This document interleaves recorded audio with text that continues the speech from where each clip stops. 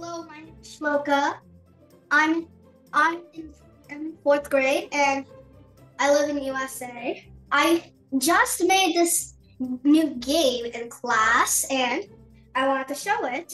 So basically you have to get this little chick, it's there, and you have to make it touch this duck over here. And there are like 3 levels and you have to pass all of them. The controls are the arrow keys, and if you like to use WASD, I'm sorry, but you have to use the arrow keys. And there's these little blocks over here, like this and that and that.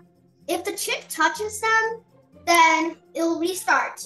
Well, let me show you. The chick, that's my chick, that's what I'm controlling. When I run into this, it restarts me. And if I do manage to make it, I have to touch the duck and it'll take me to the next level. Now, okay, there are also moving obstacles in here. So yeah, if you also touch that, then you are gonna die. Yep, as like that.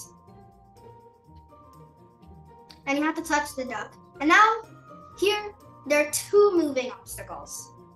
And I make it, whoops, like that.